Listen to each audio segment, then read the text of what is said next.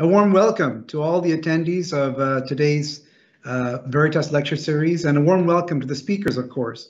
Yes, as she mentioned, the idea for the lecture series is to bring industry leaders in the sector that we are involved in, the construction, development, transportation industry, to bring them all together and to share knowledge in this ecosystem, because it's too few the opportunities to do that all together. It's also meant to be a forum to network and do business development amongst each other. So I hope that you take advantage of all the ways to meet your other attendees at today's event. This is the first time the lecture series has gone to a digital format, and we're very excited about this because it has many advantages. The first, and very important to us, it really is a way to reduce our carbon footprint.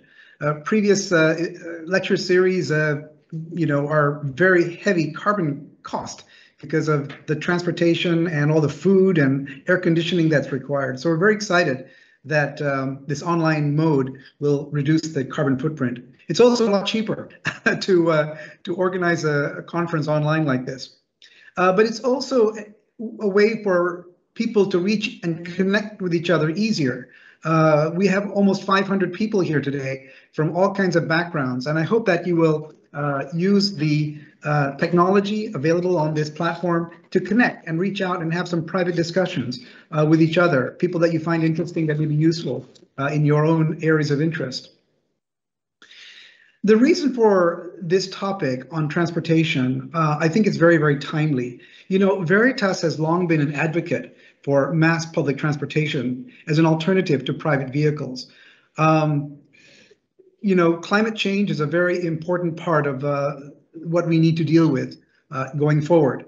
And we all know that transportation consumes a very large quantity of greenhouse gas emissions in the world. According to some estimates, as up to between 20 to 40% of greenhouse gas emissions are linked to transportation. So everything we can do to reduce that footprint will be positive. Here in Malaysia, a tremendous amount of a large degree of our transportation is still private vehicles. So we have a lot of work to do to find ways to change the calculation to increase our use of private vehicles. For example, I'm often shocked by the fact that Seoul, Korea, compared to Kuala Lumpur, Malaysia, we're both about the same population roughly, but the quantity of rail network is roughly about the same, and yet only 20% of Malaysian commuters, Kuala Lumpur commuters, use public transportation, whereas in Seoul, Korea, that figure is more than double. So what is it that we need to do? What are we doing wrong? How do we need to improve our systems to increase that percentage? So in other words, we need to find ways to fill in the missing parts of our nation's land-based transportation master plan, the gaps that are missing between the various modes and the various projects. We talk about that as, we refer to that sometimes as the last mile, for example. Recently, the Minister of Transportation, Dr. Wee Ka Siong, he expressed his view that the ministry can further collaborate with the National Rail Center for Excellence and the Technology Depository Agency under the Ministry of Finance to raise the capability of homegrown talent and human capital in rail and other transportation systems. So this is another important aspect of why we're bringing this seminar together. It's to increase the capability of Malaysian talent in this growing industry. And for too long, I believe that Malaysia has relied on foreign talent for our projects, for our rail projects, for our mass rapid transit projects.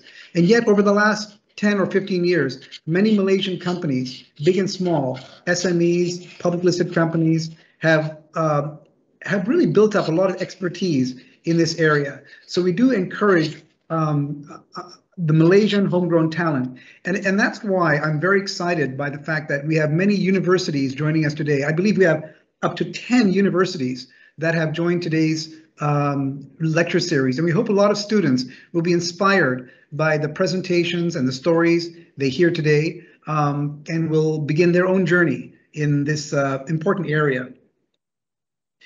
I'd like to wrap up by thanking a lot of people. First of all, I'd like to thank all the speakers of the VERITAS lecture series this year. We have a very impressive panel of experts from government agencies and the private sector who are speaking here today. And I'm especially honored that the Secretary General of the Ministry of Transport, Dr. Isham Ishak, will be delivering the keynote address. Thank you very much, Dr.